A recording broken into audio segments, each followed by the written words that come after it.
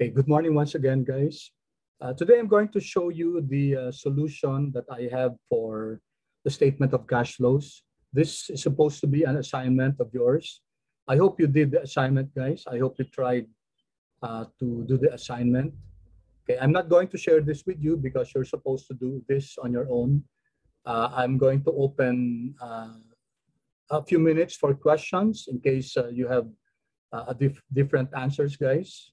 But if you just follow the process of constructing the statement of cash flows, you should have been able to compute for this. And then below we have here the measures, okay? And then the statement of retained earnings.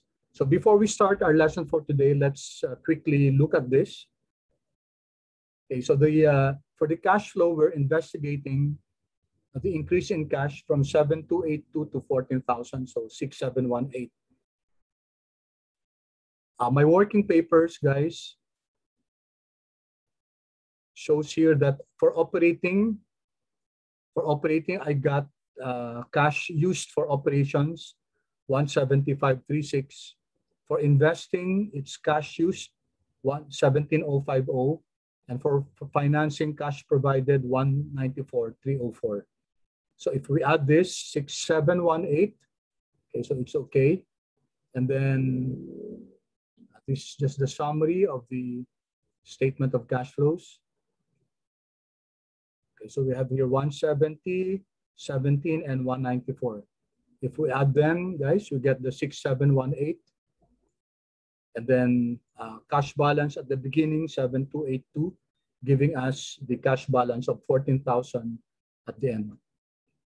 Okay. So for the dividends, it's 55,000. Okay. For operating, I just got the net income after tax, add back depreciation. Okay. So there was also an increase in common stock here from 460 to 160, 1680. That means there was a additional stock issued, and that's a source of cash. The difference is 1220. For financing, we have to do the same. We have to construct the flow of your of the acquisition kasi ang binigay sa atin yung net fixed assets. Okay, net fixed assets dito. So kailangan natin i-compute kung magkano talaga yung nag-acquisition. If even notice, guys, na lumiit yung lumiit yung net fixed assets. So you might be tempted to think that this is a source of cash. Hindi, no? Kasi net fixed assets yan, kailangan natin i-compute yung acquisition. So I'm getting 17,050 for the acquisition. Okay? Any questions, guys? Any clarifications? Dapat, guys, nagawa nyo muna to kasi bago kayo makakapag-ask ng question, which I told you before, no? So kung hindi nyo ginawa, hindi kayo makakapagtanong ng question dito kasi hindi nyo nasubukan kung paano gawin. No? So I strongly encourage you guys to do it on your own. Okay, so anyway, recorded naman to. Makikita nyo kung magkano yung mga values. You can check. And then if you have any questions later on, you can PM me for clarifications. Okay, so for the, may questions ba?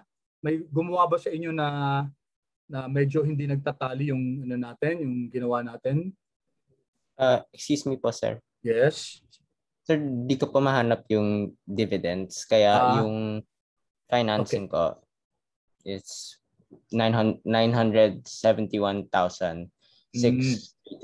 Okay, thank you, Liam. That's a very good question. No? So, if you notice, guys, wala tayong dividends dito. No? Hindi nakalagay yung dividends sa income statement. But that can be solved. Okay, that can be solved. So how do you solve dividends? Well, one way is to construct your statement of retained earnings. Dito makikita din natin yan.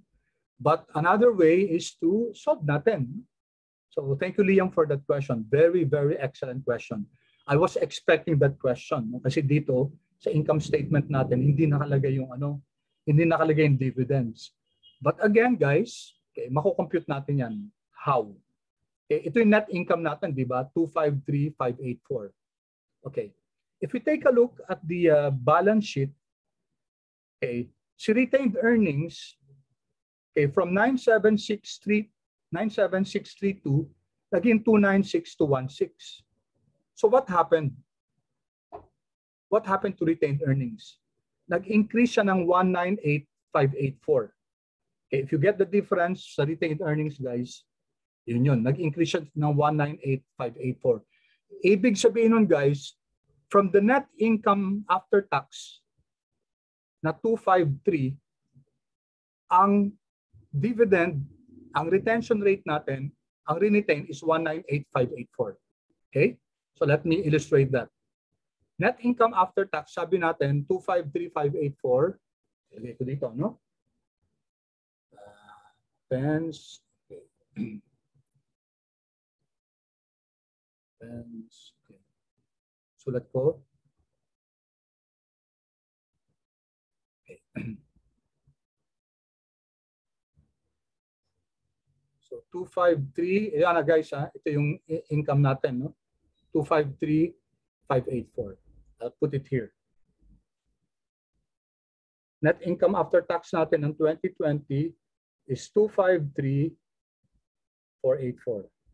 Okay. Sabi natin, dalawa lang naman pupuntahan ito di ba? Either dividends or flowed back to operations in the form of addition to retained earnings. If we take a look at this one, yung retained earnings natin nag-increase by 198,584. Yun.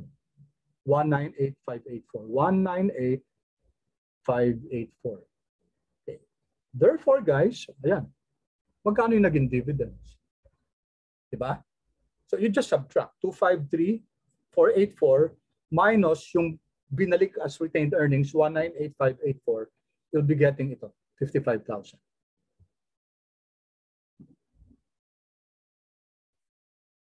That was your dividends, 55,000. Okay, so although hindi siya linagay dito sa income statement, masosolve pa rin natin siya. Kung iti-trace natin yung paano gumalaw yung retained earnings natin. Okay? Okay, Liam, you get plus 3 points for that question. Thank you so much. Ibig sabihin na sinubukan mong gawin yung ano, no? Okay, remind me, Liam, yung plus 3 mo, ha? Okay, thank you po, sir. Okay, very good, very good. I appreciate that. So, kuha mo na kung bakit naging 55,000 yung dividends natin. Ito. It's supposed to be negative kasi ano yan, di ba? Use of cash yan. Nag-issue tayo ng dividends na 55,000.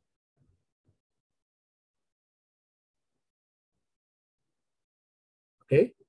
So, guys, I encourage you to work on this, no? May tip na kayo kung paano nakuha si dividends. Okay, then you should also be able to easily compute for the statement of retained earnings, no? So this was the start on January 1, 97,632. May net income tayo na 253,584. Tapos ito yung total niya. And then we subtract the dividends of 55,000. Okay? So dapat ang ending retained earnings natin 296,216. If we check, guys, yan, 296,216 tama. So that's your statement of retained earnings. Okay? In the statement of retained earnings, andyan dyan yung simula, andyan yung net income, andyan yung dividends, okay? Tapos andyan yung indirectly makikita natin yung flowed back to operations, no? Pag minus natin to, guys, from your net income minus your dividends, andyan yung added to retained earnings. Okay, so let's also go to this one. Okay, tingnan natin, guys, yung mga measures natin ng NOWC, TOC. Okay, so I hope you got this. Okay, yung NOWC at saka TOC, pretty straightforward, guys. So NOWC is simply your operating current assets. Okay, minus your operating current liabilities. So if we take a look at our balance sheet, okay, ano yung mga operating current assets natin? Cash, AR, inventories. Hindi kasama si short-term investments.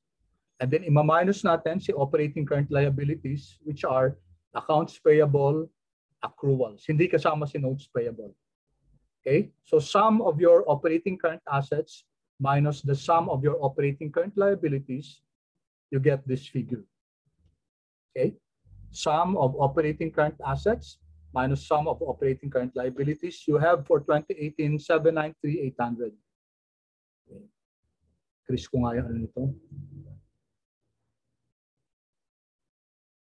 Okay, then we just copy the formula, okay, for 2019 and 2020.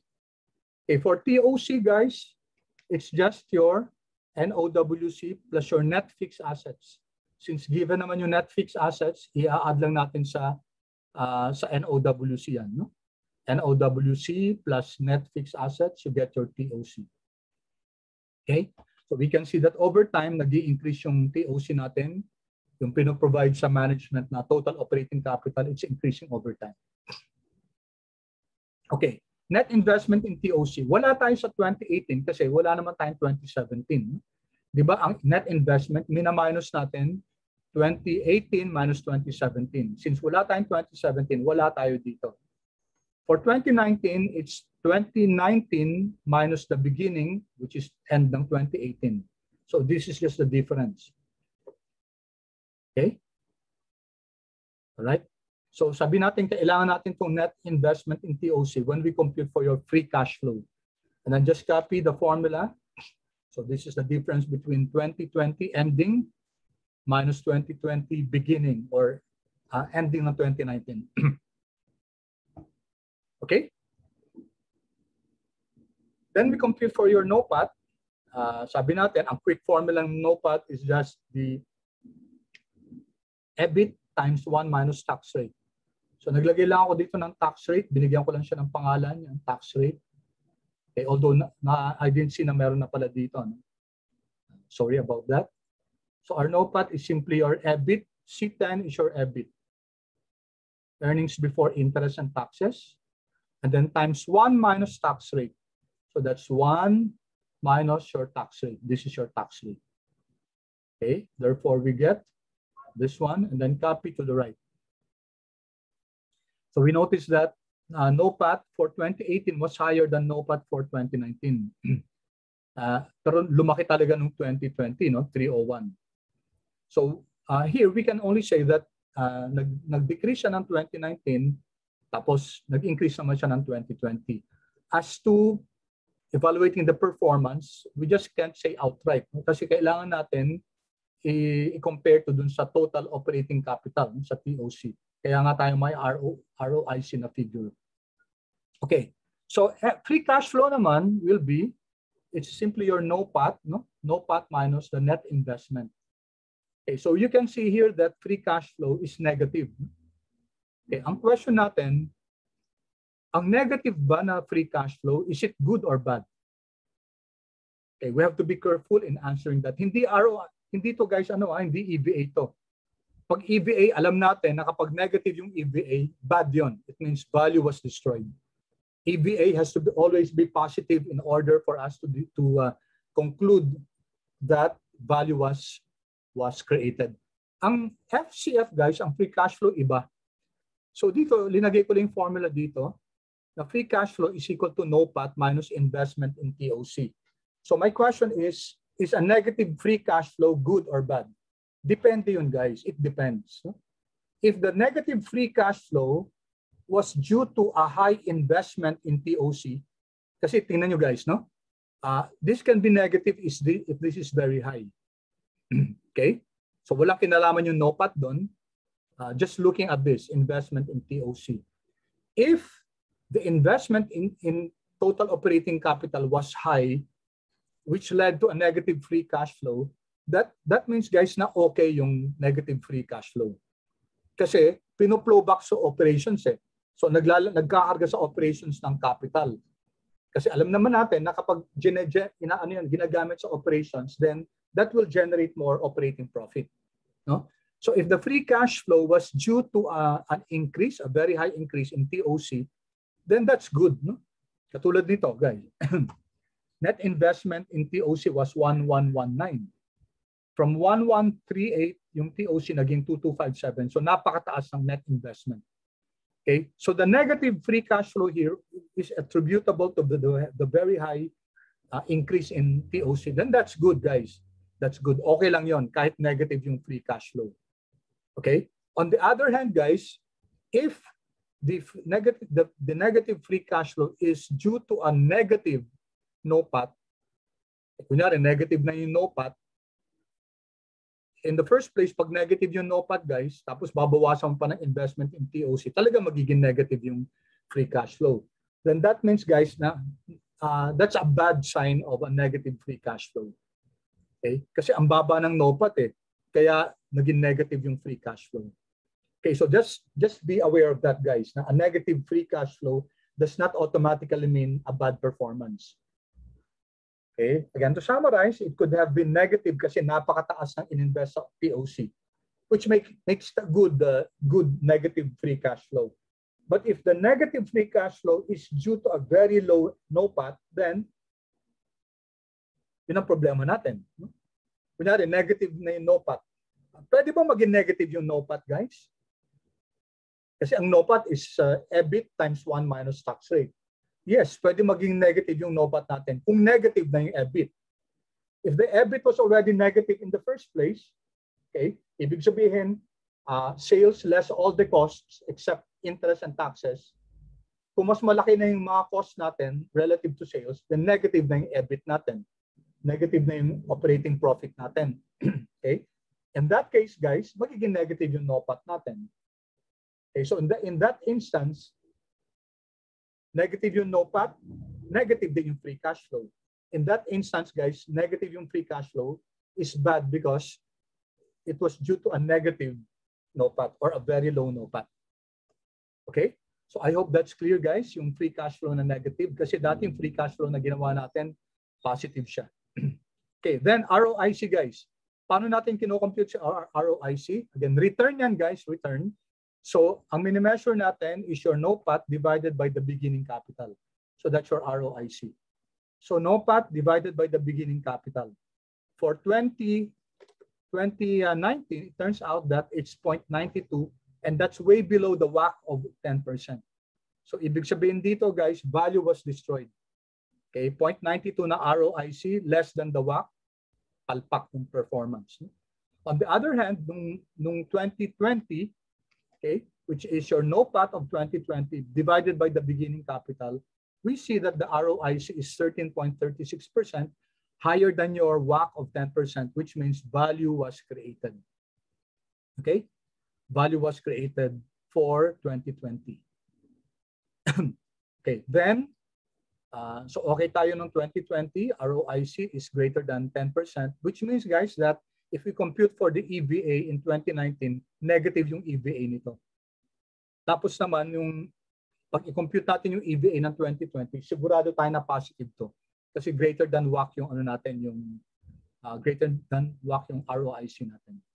Okay, then we compute for the market value added, which is just, how do we compute for the market value added? Market capitalization lang. So how do we compute for market capitalization?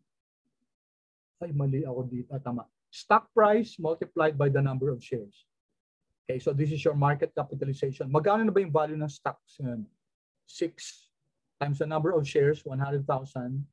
Okay, and then we subtract that from the book value. Total equity is 557,632. So when we subtract that, we get a positive value of market value added 42,368. So in terms of MVA, okay. Kasi mas mataas na yung market value ng equity natin compared to the book value. Pero mas maganda yung performance ng 2020 kasi sa 2020, so the stock price increased actually, no? 12.17. Tapos nag-issue pa ng new shares, so 250. So ang market capitalization natin minus the book value, which is 1977. So you're getting here 1065348. So in terms of market value added, okay for 2019 at saka 2020. But the more strict measure is the ROIC and then the EVA. So dito, guys, dalawang EVA ang pinakita ko dito. Same results yan.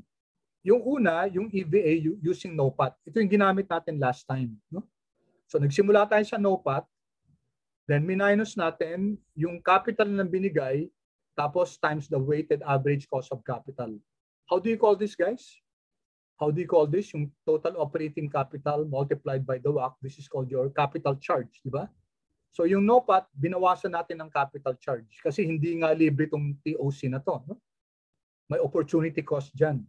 So we're going to charge management for the use of the TOC by multiplying it with the weighted average cost of capital. Okay, so dito, sa 2019, so we have NOPAT, and then ima-minus natin kung magkano yung TOC at the beginning, which is this one, multiplied by the WACC of 10%. Okay, it turns out that as expected, negative yung EVA natin. Okay, we expect it's a negative EVA kasi nga yung ROIC natin is less than weighted average cost of capital. Okay? Tapos dito, guys, dito naman, ganun din. No? Ganun din dito. So that's your NOPAT minus the beginning capital times your weighted average cost of capital. Okay, so we're having a positive EVA as expected, guys, kasi yung ROIC natin is greater than the weighted average cost of capital. So value was created in 2020, however, value was destroyed in 2019. Okay, there's another way to compute, guys, your EVA, and I didn't show this last time, so I'm showing it now. It makes use of ROIC. Okay, so how is this computed? Binigyan tayo ng capital, okay, at the beginning, and then magkano yung kinita natin doon? Yung ROIC. However, we have to subtract the WACC to get the net gain, no? So ROIC minus WACC. So dito expected natin, since ROIC natin is 0.92, ang WACC natin 10%, then we'll get negative talaga. So consistent dito, guys, no?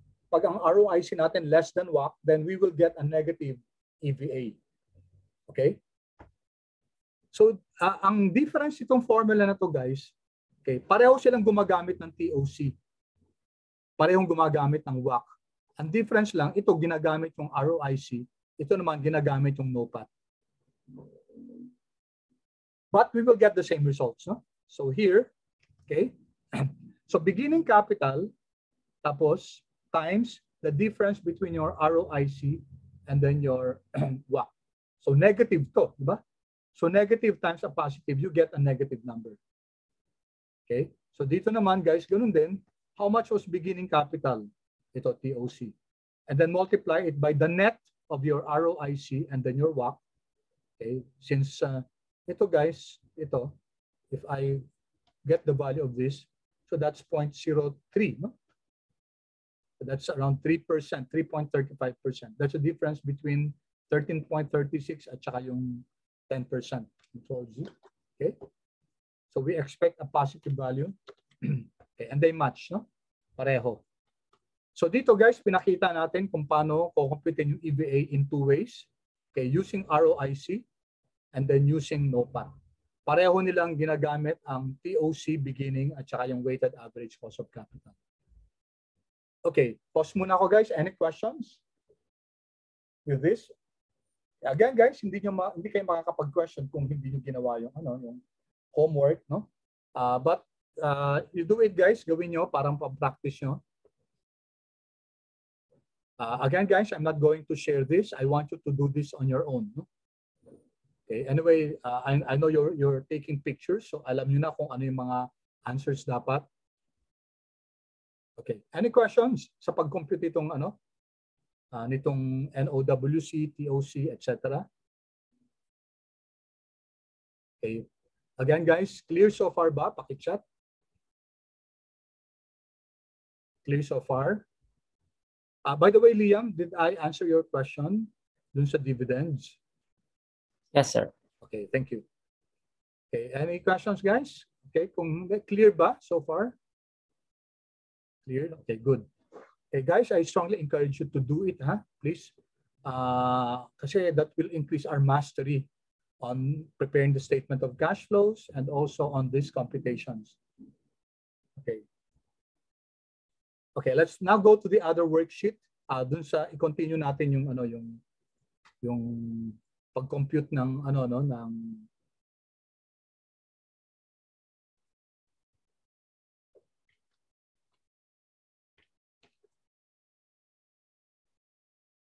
okay. also do the pwede i-copy paste yung sparkline. Okay.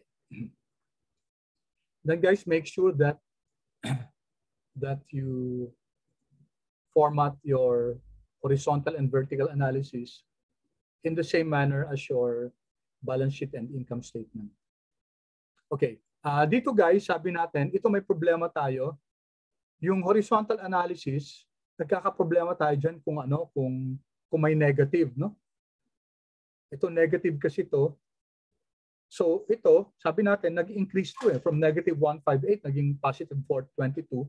Lumalabas dito na yung original formula natin, yung hindi natin linagyan ng absolute, no?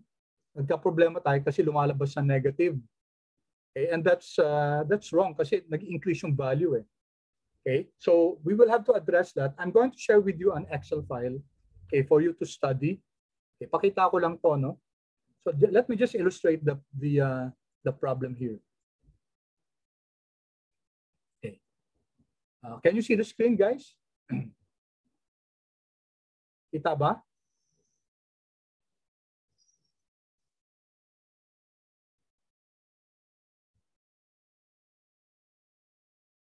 Okay. Sige, palitan natin ito.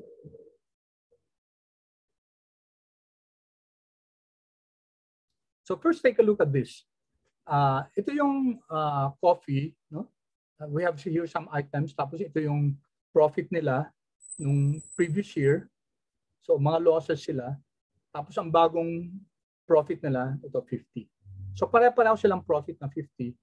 Kaso nga lang guys, magkakaiba silang magkakaiba silang loss the previous year. So if we take a look at this, ito from negative 10 naging 50. So ang change niya, di ba? 60. Nag-improve siya ng 60. Ito naman from negative 60 naging 50. Nag-increase siya ng 110. So kung titingnan natin to guys, di ba mas malaki yung change nito? Then logically guys, dapat mas malaki yung yung increase percentage change itong cake. Kasi mas malaki yung niya yung linaki, no? 110 ito 60 lang. And yet, if we're going to stick to the formula, ito, which is, gawin na lang natin ito, is equal to, di ba yung formula sinabi natin, kunin natin absolute figure, di ba? Kasi pag may negative, sabi ko last time, kunin natin absolute figure ng new over the old minus 1 in order to remove the negative. Kasi kung ang ginawa lang natin, new over old minus 1. So ito yung ginamit natin guys. Ayan, ang problema natin, negative yung negative yung mga percentage change, which is not correct. Kasi sabi natin pag negative guys, ibig sabihin bumaba yung value. Eh hindi naman bumaba eh. Ito nga yung old negative tapos lumaki siya, no? So it gives us a negative. Okay, so how do we address that? Lagyan natin kung yung old natin negative, lagyan natin absolute value, yung buong expression. So naging positive na siya ngayon. Kaso may problema tayo dito guys. Okay, kasi lumalabas dito, bakit 183% lang yung percentage change nito? Eh di ba 110 yung in-increase nito? Di ba? 110, no? Tapos ito 60 lang yung in-increase. Pero mas malaking percentage siya. Okay, that's the problem with this one. No? Kung ilalagay lang natin na absolute value. So, kasi it does not capture really yung percentage change. Kaya nga yung iba guys, you'll see, yung iba sa ibang mga financial statements, pag may negative na, hindi na nila linalagyan ng value kasi nakakalito eh. Nakakalito. Linalagyan nila lang ng double na o empty na lang. No? O lalagyan nila ng P, ibig sabihin kung positive yung change, o L o N kung negative yung change. So they don't put the figure kasi nga because of this. No? Because of this. It doesn't make sense guys na ito yung cakes na 110 yung in-increase niya tapos mas maliit yung percentage change. Di ba? Mukhang mali. Ito 60 lang yung linaki niya pero 600% yung change siya. So there's something wrong with this one. Okay, ganun din dito guys kung ang negative naman yung nasa new. Okay, tingnan natin to ha. Ito, so ito dapat gawin natin dito is equal to absolute value ng this over this minus 1. Okay, take a look at this, no? Yung formula na ginagamit natin na the new over the old minus 1, okay? Eh kaso sabi natin may negative dito, di ba? Kaya dapat lalagyan natin ng absolute value para, okay. Wait, sorry. Mali ako dito, no? Wait. So dapat walang absolute to. Sorry for this. Yan. So tama na yan, no? Tama siya. Negative 120 to. Okay. Kasi from 50, naging negative 10. So bumaba talaga siya, kaya dapat negative. Ang binaba nito 60. Ito naman guys sa cakes, ang binaba 110. Okay, pero pag titingnan natin, bakit yung percentage change nito, negative 120, ito yung percentage change, negative 110. Di ba dapat mas malaki yung percentage change itong cakes? Kasi 110 yung binaba niya eh. Ito 60 lang, di ba? So bakit mas malaki yung percentage change ni coffee kaysa kay cakes? So there's something wrong guys with pag may negative either old or new, nagkakaproblema tayo, no? So I'm going to copying ko to. I'm going to send this file, tapos maglalagay na lang ako ng another here to address this seemingly wrong solution. Kaya nagkakaroon ng problema guys anytime na may negative, whether it's in the old or in the new, you will have conflicting results na parang mali yata, no? Just to summarize guys dito. Okay? From a negative value, naging pare-pareho silang positive, ha? Pare-parehong value nga eh. So mas malaki yung nito, yung in-increase 110 as compared to this one, 60. Itong 110 na to, mas malaki siya kaysa any of this. And yet yung percentage niya, mas maliit kaysa any of this, no? So which seems absurd. Okay, ganun din dito guys, ganun din dito. Okay, so this gives us a seemingly a wrong value. Okay, so I'm going to I'll stop that discussion for now. Gusto ko lang sabihin sa inyo na sa horizontal analysis, walang problema sa vertical analysis, no? No problem with that. Doon lang sa horizontal analysis we're comparing years. Kasi kino-compare natin yung changes. And that's where the problem lies. Okay? So I'll send this to you guys, tapos tingnan nyo na lang kung ano yung magsasuggest ako ng isang solution dito para mukhang mas realistic yung figure na yon. Dapat mas malaki yung percentage change nito. Kasi 110 yung change niya eh. Okay. So clear yung conundrum natin dito guys. Conundrum is a puzzle. Kasi parang may puzzle tayo dito, no? Parang mali yata, no? 110 yung in-increase ito, tapos mas maliit yung percentage change niya. So that seems to be a conundrum or a puzzle or a riddle. Bakit kaya ganun? Okay, so I'm going to send this, guys. I-post ko na lang, and then a suggested answer kung how to deal when there are negative values dun sa old and new. Okay, so let's go back now to our file, the file we were using last time. Okay. So I hope clear sa atin guys yung yung tinitingnan natin yung vertical analysis where sa income statement 100% yung sales, and then everything is compared to sales. So for example, itong 0.834 na to, ano ibig sabihin ng 0.834 na yan? Technically it means 0.834 over 1. Kasi ratio yan eh. Itong common size statement na to, ratio siya. It's cost of goods sold divided by sales. So that's 0.834 over 1, which means that for every 1 peso of sales, you have a cost of 83 centavos. Yun ang ibig sabihin yan. Ito, 0.939 over 1 din. So everything, guys, common size nga eh. Everything is pegged or benchmark against sales. So for 1 peso of sales, ang total cost natin doon is 94 centavos.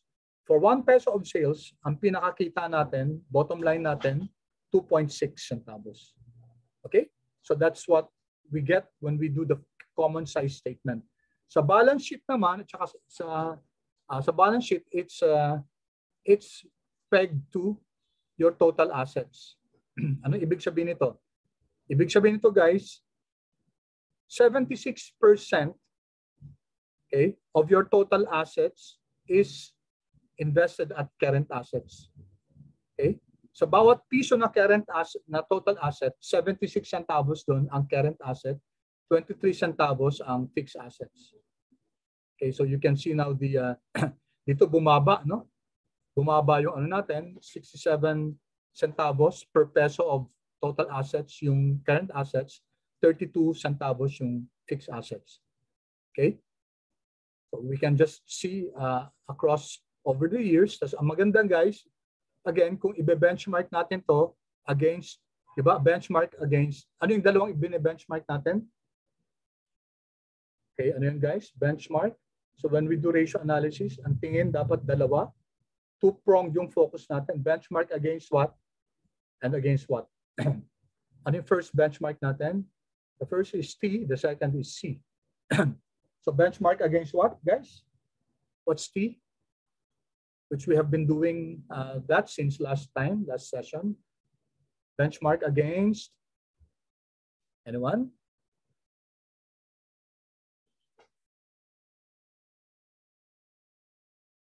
Anyone? Paki-chat na lang kung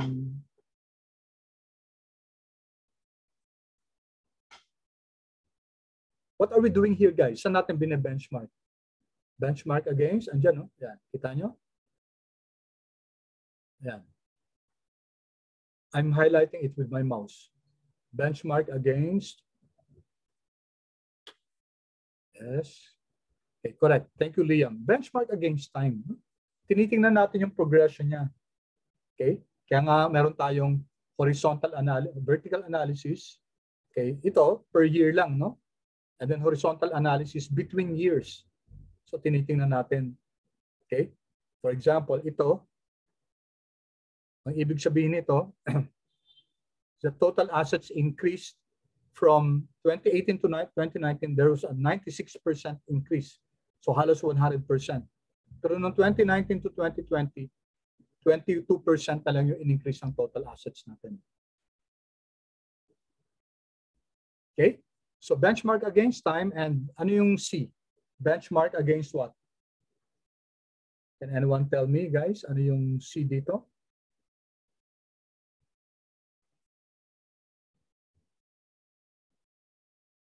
Okay? Clue, guys. Yung project nyo, ganun ang gagawin nyo.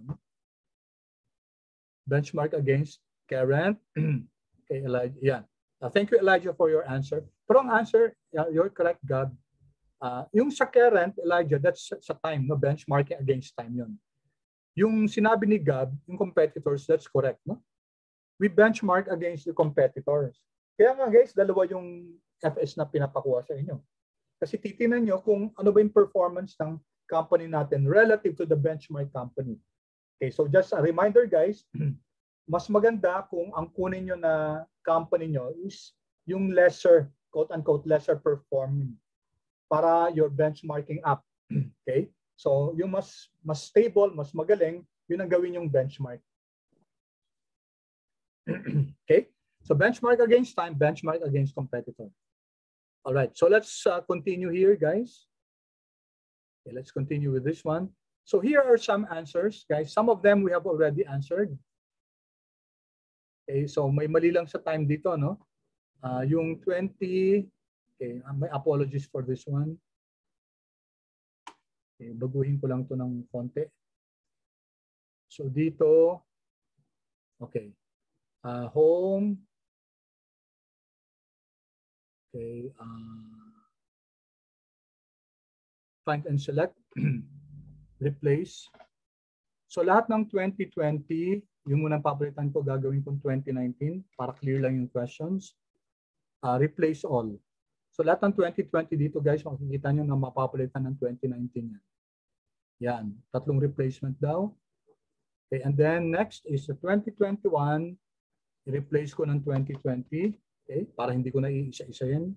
Replace all. Okay, 4 replacements na yun. Okay, there. Mas mabilis, no? So 2020, 2019. Kasi 20 hanggang 2020 lang FS natin. Dito nakalagay 2020. Okay, so some of the questions here guys na nasagot na natin. Okay, compare ROIC for 2020 and 2019. Kanina sinagot natin yan. Did the growth add value? So sa 2019 hindi. Sa 2020 yes. So what's market value added? Nasagot na rin natin. Okay, calculate EVA. We have already done that. Yung next batch of questions, ito na guys, yung ratios. Okay, so ratios are very helpful guys kasi it helps us assess the performance of a firm. We say that ratios, when you do ratios, you're comparing values with values. Okay, so we just don't, for example, last time sabi natin sinopat kunyari. Hindi natin kinukuha lang sinopat tapos sinasabi natin, kino-compare natin yung nopat ng isang company at saka nopat ng isang company. Pag ginawa natin yon, guys, all we can say is which nopat is higher, no? Higher or lower lang. Hindi natin pwedeng masabi kung mas magaling yung isang company vis-a-vis the other company.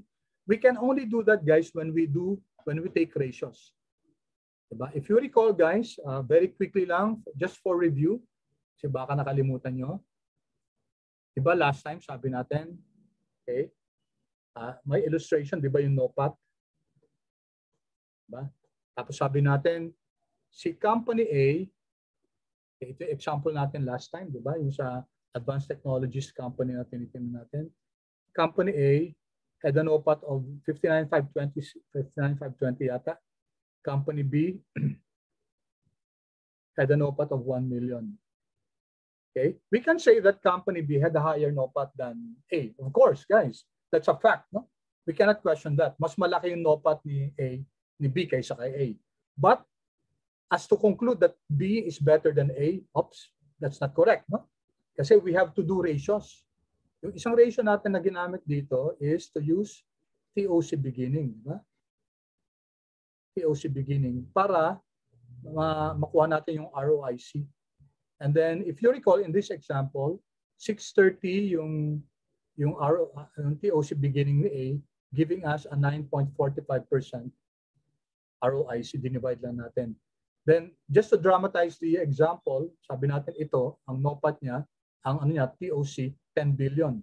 So ang nito guys, ang ROIC is 0.1%. Therefore, masasabi natin na mas maganda yung performance ni A kaysa kay B in terms of ROIC. So we did not just assess yung absolute values ng NOPAT kasi we'll go wrong with that, no? So ngayon may comparison tayo. Ang sinasabi natin dito, sa bawat piso ng operating capital na binigay kay A, nakapag-generate siya ng 9.4512.0095. Okay, it was able to generate 12 tama ba? 12 tama. Divide by 100.09 lang, sorry. Sorry, my mistake. 0.0945. So that's 9.45 centavos per peso of total operating capital. Ito guys, 0.0001. Okay?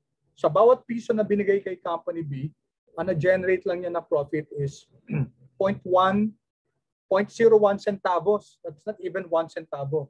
Ito 9.45 centavos. Ito 0.01 centavos. Okay? So 1/100 of a centavo lang. Napakaliit, no? So company A performed better. So we did not just base it on the NOPAT, but we use an financial ratio. Okay? So when assessing performance between two firms, we use ratios. Hindi pa pwede yung isang metric lang, kunyari net income after tax. Kasi we have to look at how these figures fare relative to a certain benchmark. Okay, so yung ratios natin, 5 klase ito. So, yan, nakalagay na dito guys yung 5 klase ng ratios. No? L, AM, DR, PR, and then MV. No? Okay, so let's identify what these are. Ano ba yung L? L stands for liquidity. So let me move this first. So liquidity ratios. Liquidity. So liquidity ratios tells us of the capability of the firm to pay its current obligations as they fall due. So it tells us how capable is the firm to pay its current obligations when they become due. Okay? So yun ang binibigay sa atin ng liquidity. Okay, isa naman, asset management, AM. Si asset management, ang sinasabi sa atin yan, how well was the company able to utilize its assets in order to generate profit for the company? Asset management. Very important to guys, yung asset management. Makikita natin kung efficient ba yung company sa paggamit ng resources nila. Okay, then we have DR, which refers to debt ratios. How leveraged is the company? Okay, dati sinabi natin na importante din yung debt. May purpose yan. It provides leverage for the company. Okay, it provides tax savings. It also provides funds kung merong opportunity for the company, for a business, for the company to invest in. Okay, importante yung paggamit ng debt, no? And then we have also profitability ratios. Ito tinitingnan natin bottom line. Okay ba yung mga so we just don't look at net income after tax, no? Net income after tax is an important metric in order for us to compare across time and between competitors. So benchmarking is always, guys, benchmark with respect to time and benchmarking with respect to competitors. Now, yung across time, pwede ang titinalan natin yung net income after tax lang. Okay, pwede natin sabihin na net income after tax has been increasing or decreasing over the years. Okay? Pero pag sinasabi natin na yung pag i-compare na natin to, and we're talking now of efficiency, we're now talking of performance, hindi pa pwede yung metric lang na net income after tax. We will have to take ratios. Kasi net income after tax, hindi ratio yan. An example of ratio is ROE, return on equity, ROA, return on assets. So we make use of accounts, 2 or more accounts, hindi lang isang account, hindi lang isang metric. And lastly, guys, yung MV. MV is market value ratios. Okay? So in your project, guys, gagamitin itong 5 to. So i-compute nyo yung mga this set of ratios for your company and for your benchmark company. Kaya nga tayo makakapag-compare. Kaya tayo makakapag-benchmark across time kasi 3 years yun. 3 years which translates into 2 periods. Diba? Kasi kunyari 2018, 2019, 2020, dalawang periods yun. Between 2018 and 2019 and between 2019 and 2020. Okay. So any questions, guys? Paki-chat nga kung clear so far yung 5 ratios na to: liquidity, asset management, debt ratio, profitability, and market values. Kindly chat please if so far okay yung yung 5 ratios na to.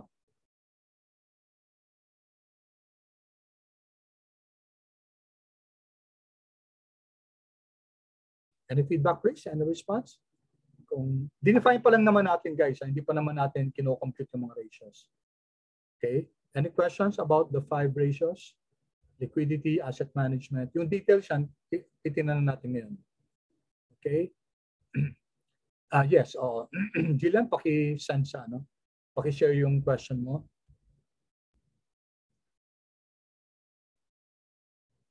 Yung mga ratios, guys, ginagamit natin yan for benchmarking. Benchmarking across time and benchmarking with our direct competitors.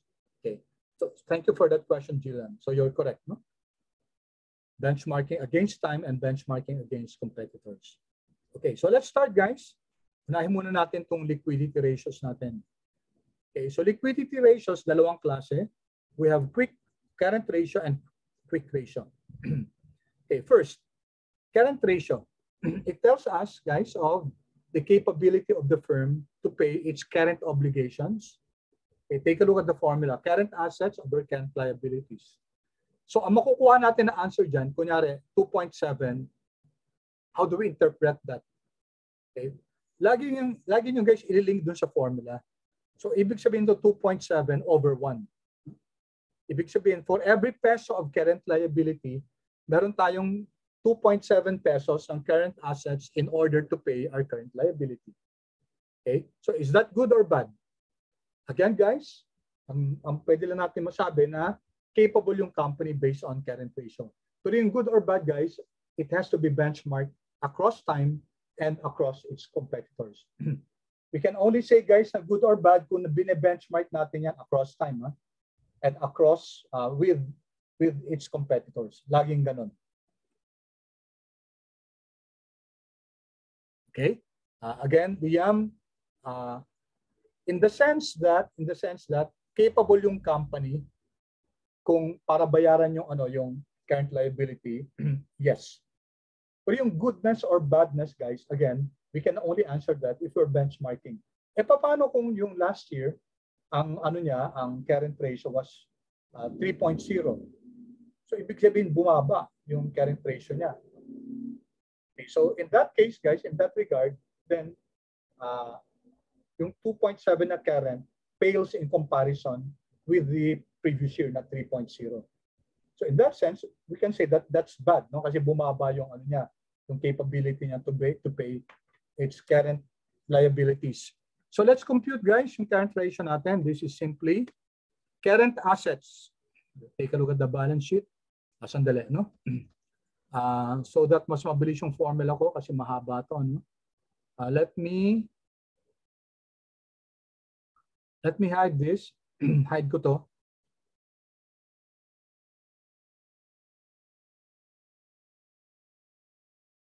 Okay. Hide. Alright. Para dito na, guys, yung andyan kagad yung mga figures. Okay, so current ratio is your current assets. So these are your current assets, total current assets, divided by your current liabilities. This one. Yeah, 2.3. And then we can copy this formula to the right. All right. Okay, let's interpret, guys. Noong 2018, sa bawat piso na current liability, ibig sabihin kailangan nilang bayaran yan within the year. Kaya nga, ibig sabihin ng current liability, these are obligations that will become due within the year. No? So meron si company, si XYZ ng 2.3. Okay? So it's more than able to pay its current obligations with 2.3. However, from 2.3, naging 1.5 siya. So we can say that the current ratio in 2019, okay, the company was less capable noong 2019 as compared to 2018. Kasi naging 1.5 na lang yung current ratio niya. So sa bawat piso ng current liability noong 2019, meron na lang siya 1.5. Okay, still enough, no? Still enough to pay its obligations. But compared to 2018, yun yung guys, nagbe-benchmark ako compared to 2018, okay, mas mababa, mas less capable yung company to pay its current obligations. When we go to 2020 ngayon, tumaas siya, 2.6. So 2.6 relative to 2019, mas maganda yung condition ng company XYZ to pay its current obligations. Okay, naglagay ako dito, guys, ng sparkline. Ibahin na lang natin to, So design, gawin ko na lang line, okay, para mas mabilis natin makita. Okay. All right. However, guys, we need to benchmark. Ito, guys, may mali ito, hindi industry to. Pakilagay competitor. Competitor. Okay, this is the competitor. No? Okay, we not only benchmark. Okay, we not only benchmark against time, we also benchmark, guys, against our competitors. So we can say that company XYZ is less capable of paying its current obligations. Kasi si competitor 2.7 yung current ratio niya. Si company A, okay, this is 2020 ah. So hindi natin pwede i-compare yung 2.7 sa 1.5 guys kasi 2020 yung pwede natin i-compare. Kung meron tayong 2019 ni competitor, then we can do that. Which in our project guys, you can do that. No? Kasi ang kukunin nyo 3 years eh. So parehong 3 years. So may basis tayo ng comparison between years. So 2019 ni company XYZ, 2019 ni competitor. How does it compare? So I can only compare here 2020. Mas magaling yung, mas capable si company A, this company competitor, to pay its current obligations as they fall due kasi mas mataas yung current ratio niya. Okay? Any questions guys so far about current ratio?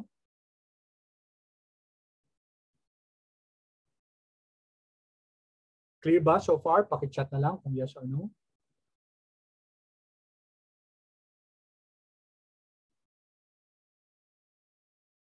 Clear so far guys yung current ratio? Okay, thank you. Thank you. Okay.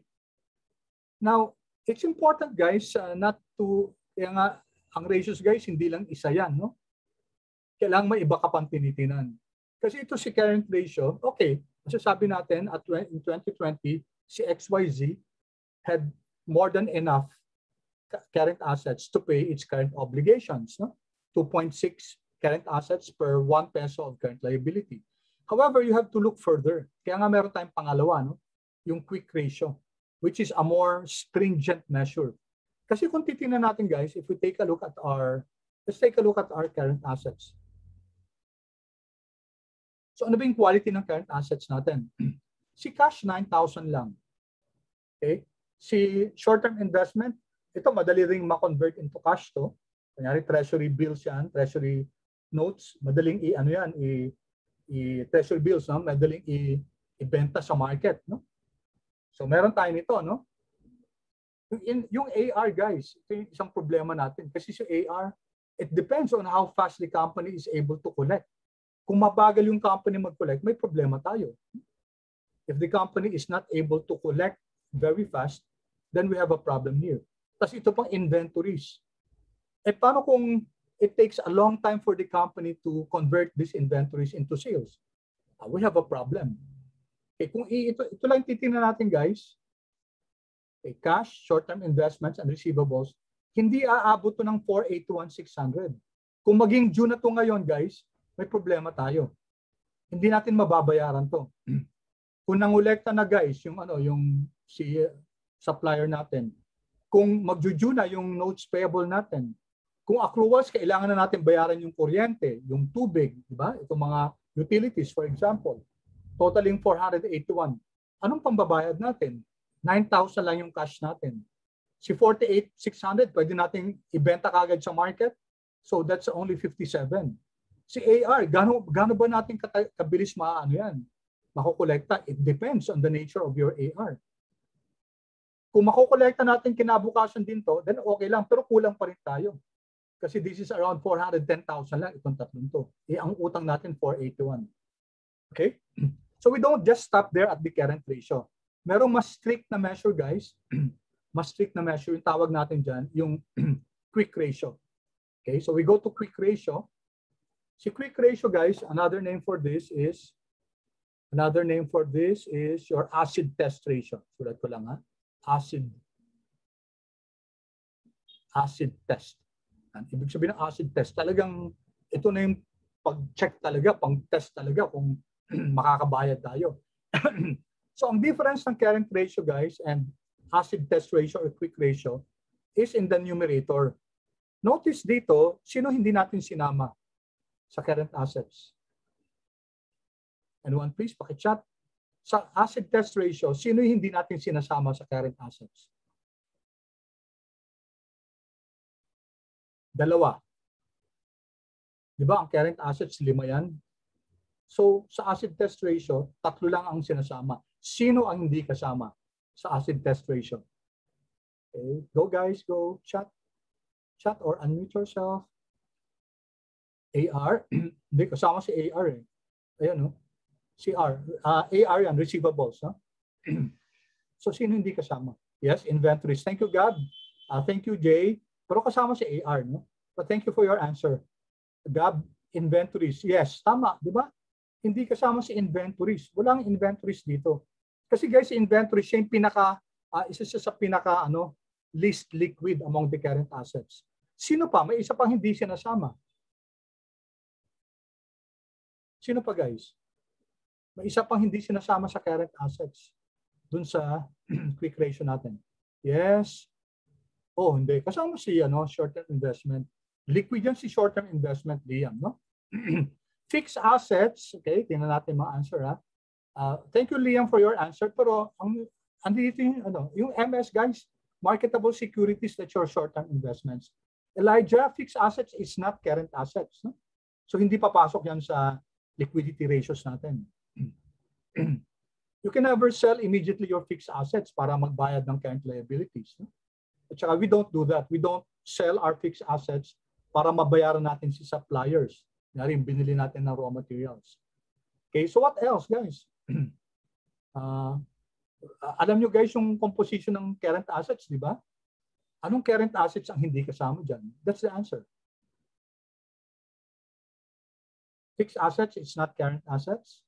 So guys, ano sa current assets ang hindi kasama to compute for your quick ratio or asset test ratio? Okay, alam niyo yan guys, alam niyo yan. I'm confident that you'll be able to answer that. Kasi napag-aralan na natin yung tsaka sa accounting nyo. Ano ba yung mga current assets? Okay, anyone, please? Okay, correct. Prepaid guys. Walang prepaid dito. Di ba guys, 5 yung current assets natin. Cash, marketable securities, receivables, inventory, at saka prepayments. Yung dalawang dulo dun guys, yun yung mga hindi liquid, no? It depends sa inventory kung it depends kung how fast the company is able to sell its inventory. But generally guys, yung inventory at saka yung prepayment, sila yung least liquid, kaya sila yung hindi sinasama sa asset test ratio. Okay?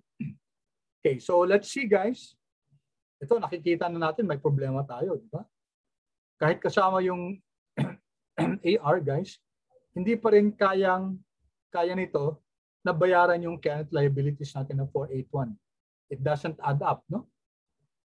Okay? If I just sum this, it's equal to sum AR, short-term investment, cash, you only have 408,000. Ang utang natin na babayaran, 481,600. Okay, so that can be a problem for the company. Okay? All right. So complete natin guys yung quick ratio natin or asset test ratio. It's the sum of your quick assets, cash, short-term investments, receivables. Oops. Yung tatlong yan. So those three. And then divided by current liabilities natin, pareho rin. Total current liabilities, this one. Okay? Okay. So now, guys, makikita natin na kung talagang pag-uusapan natin yung ora mismo, makakapagbayad na tayo. And then assuming natin na na makokolekt na natin si receivables, hindi pa rin kakasya, guys, yung yung available payments. Okay? So this is a very important ratio, yung quick ratio. Are we capable of paying our current obligations pag naging due na sila immediately? Okay, so we just included the most liquid current assets, cash, marketable securities, at saka receivables. Kung easily collected yung receivables, then medyo may fighting chance pa tayo kasi we have 80 centavos to pay yung current obligation natin na piso, no? Okay, we just have to hope that yung inventories natin mabilis din mabenta tapos makolect, no? But ito yung problema natin. Lalo na yung 2019, guys. Sa bawat piso na current liability, ang kaya lang natin bayaran is 50 centavos. Okay, that's the problem, no? Ito yung asset test ratio. And in 2020, nag-improve naman siya. Okay, so titingnan natin ang lowest point, di ba, dito sa ano? Ang lowest point sa 2019, dun sa quick ratio natin. Highest point is 2020. Okay? So across time, bine-benchmark natin. Okay, so ang pinakamaganda natin noong 2020 relative to 2018 and 2019. However, guys, when we benchmark against competitor, yung 2020 quick ratio natin na 0.9, it pales in comparison with one ni competitor in 2020. So, si competitor, kaya niya, no? At par lang yung ano niya, yung current liabilities at saka yung quick assets niya. Okay, tayo, may problem tayo. Kasi 0.9 lang yung ano natin, quick ratio natin. While si competitor, 1. Okay? So, those are the two. Meron pang isa yung cash ratio pero hindi natin titingnan yon. Kasi si cash ratio, guys, si cash lang at saka si marketable securities. No? Yun lang i-add natin. Kasi ito, readily available for cash na to. No? Madali naman ibenta yan. So, divided by the current liabilities. Okay, so mas strict yun. No? Mas strict kasi yung sinasabi natin na talagang readily available for cash na. Si AR, again, depende yan sa nature ng receivables natin. Bali natin may mga ano diyan, may mga outstanding na matagal na pwede nang hindi ma-collect ng company. Okay, pwede maging bad debts, no? Or uncollectible accounts. Pag nagkaganon, di lalo nang may problema yung company. Okay, so that's in terms of the company's capability to pay its current obligations. Kasi di ba pangit, guys, kung hindi nagbabayad yung company? That's a no-no sa business operations because you will lose the trust and confidence of your supplier. Hindi ka napapautangin. No? So, kailangan, pag bibili ka na, money down na. Okay. Then we go, guys, next to, okay, pause muna ako. Any questions dun sa liquidity ratios natin?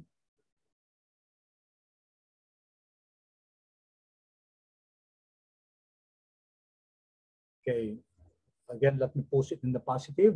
Clear so far yung current at saka yung quick ratio or asset test ratio.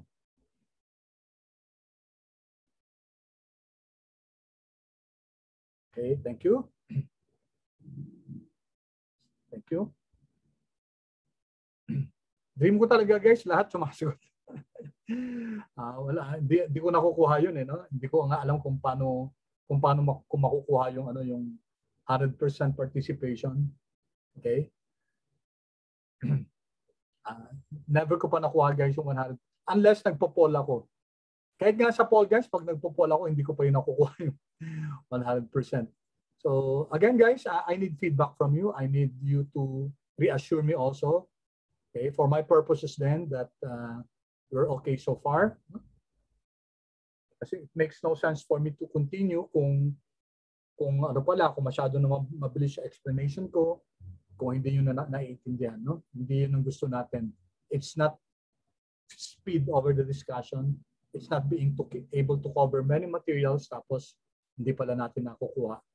Okay, but for those who answer, guys, thank you so much. Okay, let's now go to asset management ratio. Ito, depende kung dun sa kabilang section hindi namin natapos. No? Hanggang dito lang kami sa cash conversion cycle. Babalikan pa namin ulit next time to. Okay, which brings me, guys, to realistically, guys, hindi natin matatapos lahat to ngayon. Okay? So may I, guys, is it okay with you kung yung exam natin sa Monday, gawin natin Wednesday, yung long quiz natin, so that matapos natin to? Okay, okay ba sa inyo yun? What's the pleasure of the class? You can have it, of course, on Monday kasi, pero I will assume, guys, na you looked at this on your own. Okay, so ano bang pleasure ng class? Okay lang? Okay, thank you. Pero yung iba, guys, hindi sumasagot. Okay. So gusto ko majority, guys. So dapat more than 50% ang magsabi na okay. Ayun. Okay. Alright, thank you. So I think more than 50%. Ano siguro gagawin ko lagi? Dapat majority.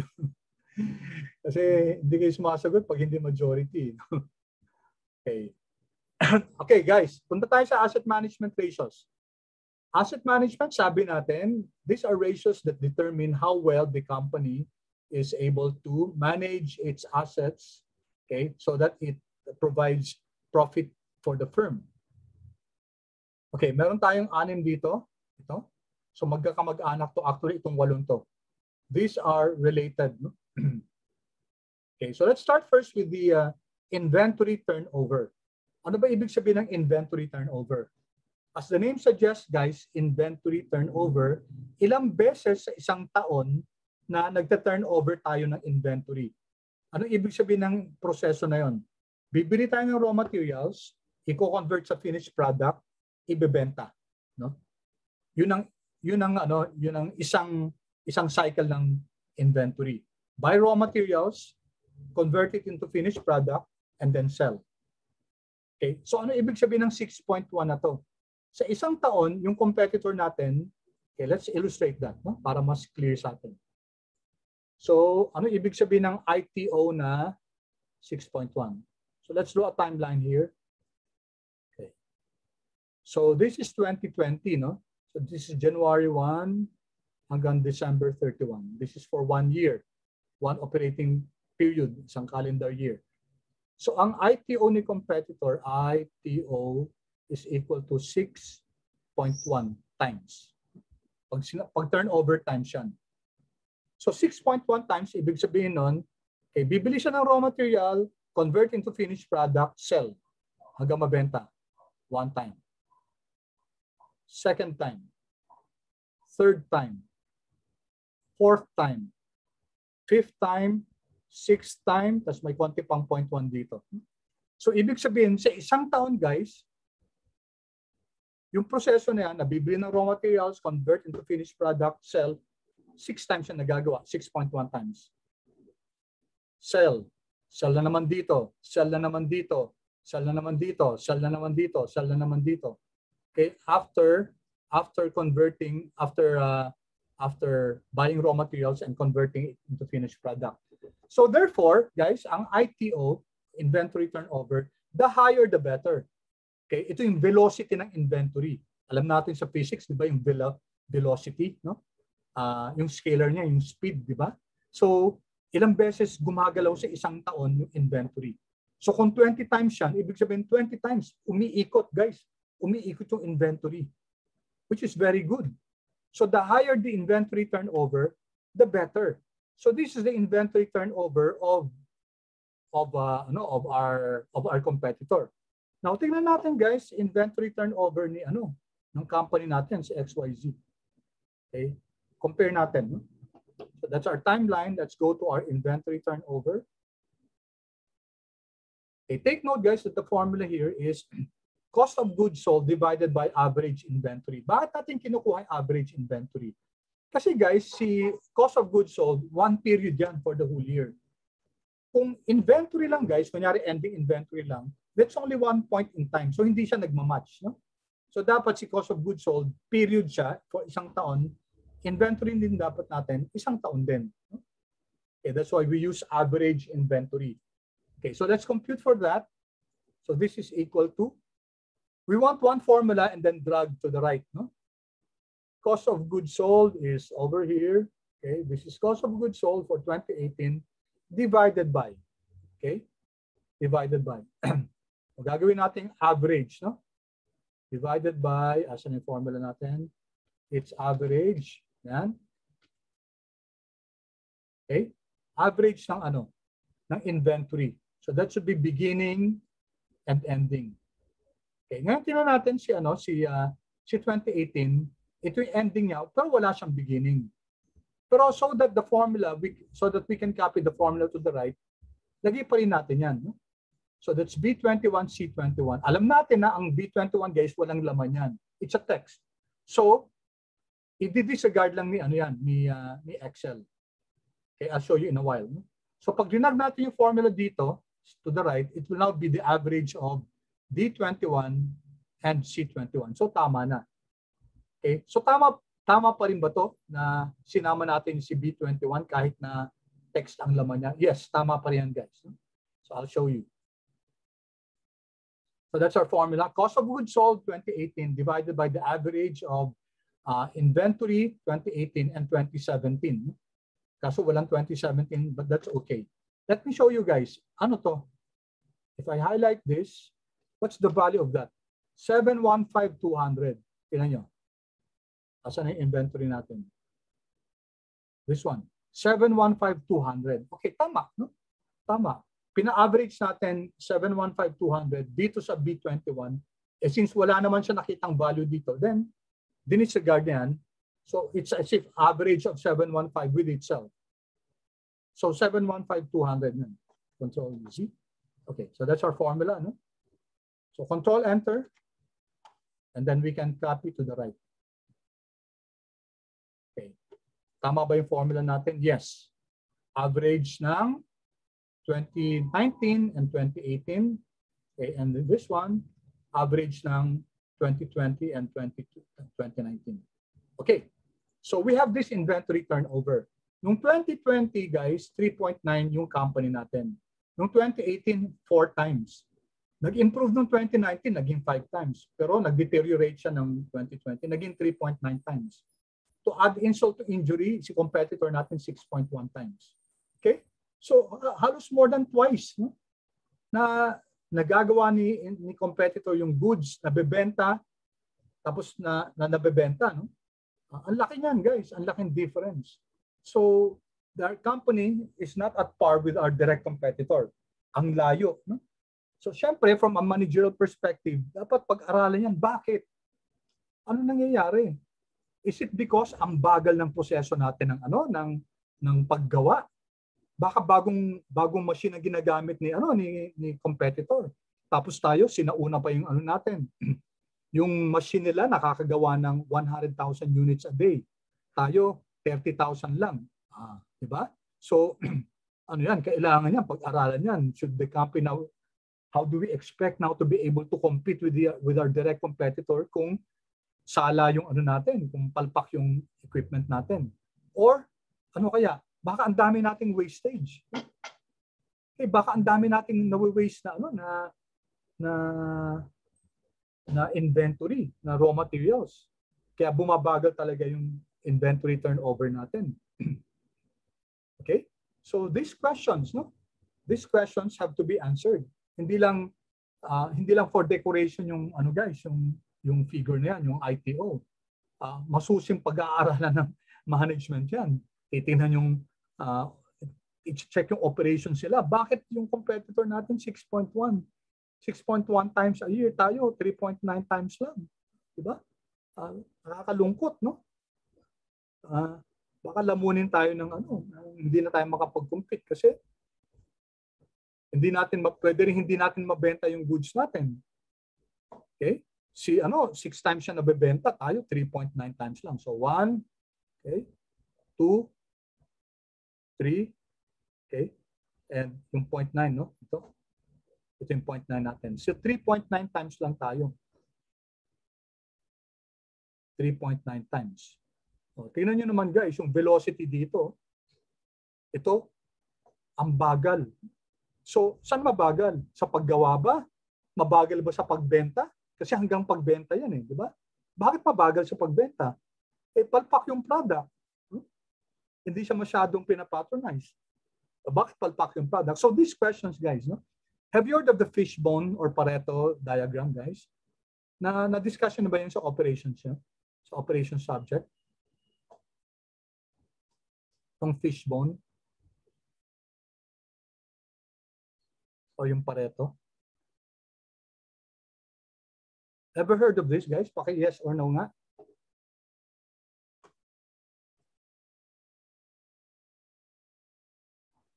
Yes or no, please? Kung nakita nyo na to. Guys? Okay. No. Okay, good. Because it's another opportunity to learn, guys. No? Okay, papakita ko lang hindi ko na-discuss sa kabilang klase to. No? Okay.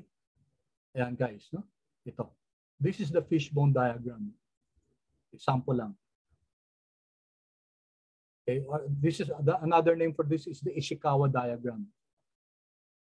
Okay, so dito, ang ginagawa guys, there are different types of Ishikawa diagram. One way is to use this for root cause analysis. Kunyari, ang pinaka-main problem is ano? Kunyari, example lang, ang pinaka-main problem natin, let's say, poor quality ng product. No? Tapos magtatanong tayo, bakit? So, i-define yung mga causes. No? Ano yung mga causes? And then, dun pa sa cause, may sub-causes pa yan. Bakit pangit yung product natin? Kasi pangit yung raw materials. Bakit pangit yung raw materials? And then you keep on asking why? No? Until you see ano ba talaga yung pinaka ano ba yung pinaka root cause. So another name for this is root cause analysis. Okay? So magandang tool to guys, yung Ishikawa diagram, no? Or I don't know if you're going to discuss this in your operations. May subject ba kayong operations? I'm not sure guys. Meron ba? Paki-chat nga. Meron ba kayong subject na operations sa ABM? Operations management? Wala ba? Sure kayo? Wala? Okay. Sige. Anyway guys, magandang this term, this year, no? This school year. Okay. So baka hindi nyo pa nakukuha. No? So I'm not sure if you're going to discuss this, yung Ishikawa diagram or fishbone diagram. But guys, you can, of course, you can search the net. Ito naman, pinakita ko na sa inyo. Kasi ginagamit yan sa root cause analysis in order to really arrive at what's causing a problem as far as operations is concerned or any other issue is concerned. Dito kasi, 6.1 times si competitor, tayo 3.9 times lang. Okay. Pag hindi natin ma-address to, baka that might be a possible potential reason for us to close shop. So ito, dapat nag-alarm bells na to for management. Tatanong na, bakit? Bakit? Diyan papasok ngayon yung Ishikawa diagram. No? Magagamit natin si Ishikawa, yung fishbone diagram na yan, para to identify yung cause. No? Okay. Dali, anong oras ba? Ha? Anong oras yung ano natin, guys? Hanggang 12:30 lang pala ako. Wala, magta-time na. Guys, ito, ano ko lang to guys ha. So, kitang-kita natin guys na hindi talaga tayo matatapos. Ano? So, R2 naman, R2 is equal to sales over average AR. So, let me just show the formula. Sales divided by average accounts receivable. Ganun din guys. Punta tayo sa AR. Gawin natin technique na ginawa natin kanina. Okay, isama natin tong previous, control enter. Okay. Okay, so that's your ARTO. Tapos ito din gawin ko, it's cost of goods sold divided by average accounts payable. So cost of goods sold divided by the average accounts payable. Average accounts payable. This one. Control enter. Yes. Okay. Okay. And then last, ito na lang guys, no? Days inventory outstanding is equal to. Okay, lagyan natin to guys ng pangalan. 365. I'm going to put here operating days. Operating days. Okay, ito. So days inventory outstanding is equal to operating days, days divided by ito, no? ITO. Since may ITO na tayo, ito yun. Okay. Let me stop there, guys. Guys, may request ako kung pwede, please, pakisagutan na itong iba. May mga formulas naman dito para mas mabilis tayo next meeting. No? Ang gagawin natin, pa-flash ko to, lalagyan ko na rin ang answer to, tapos analysis na lang tayo. Kasi andyan na naman yung mga answers. Ano? You can see here already the answers. Plus itong, itong DuPont, no? Which uses ROE. Sabi nga natin, mas maganda si ROIC kaysa ROE. Pero aralin na rin natin kasi ginagamit pa rin itong ROE, return on equity. And then itong Altman Z, this is used to predict kung magiging bankrupt yung isang company. Okay? So, dali, no? Yeah, 12:30 na. It's already time, no? So let me just, a few seconds lang, guys, no? Tapusin ko lang to. Itong Itong R2 guys, it's the number of times na ko-collect ng receivables. So si competitor 10 times a year. Tayo 9.3 times lang. So as far as R2 is concerned, talo tayo, no? Ito average payment turnover, sila 15 times a year. Tayo 11.4 times lang. So sino mas maganda? Yung up to natin o yung up to nila? Okay, mas maganda guys yung up to nila. Okay? I'll explain next meeting kung bakit mas maganda yung accounts payable turnover nila. Okay, ito na lang guys yung DIO, Days Inventory Outstanding. Itong Days Inventory Outstanding, okay, at saka yung DIO, magpinsan to, no? Ito. Itong ITO, no? Magpinsan yan. Ito ang mini-measure ilang times, ito ilang days. Ang ibig sabihin nito guys, noong 2020, it took the company 95 days to buy raw materials, convert into finished product, and then sell. 95 days. Samantalang si competitor, 60 days. 60 days na-collecta, nabenta na nila. Eh tayo, more than 35 days bago natin mabibenta. No? Well, palpak talaga. Palpak. Then, kindly compute for DSO, DPO, ito, no? So, we'll continue with this next meeting. Okay, so makikita natin dito guys dito nag-improve yung days inventory outstanding natin, pero nung 2020 guys 95 na, no? Tumagal yung pagbili ng raw materials, paggawa ng finished goods, and then pagbenta. 60 days yung competitor tayo, 95 days. Okay, with that guys, let me stop the recording now.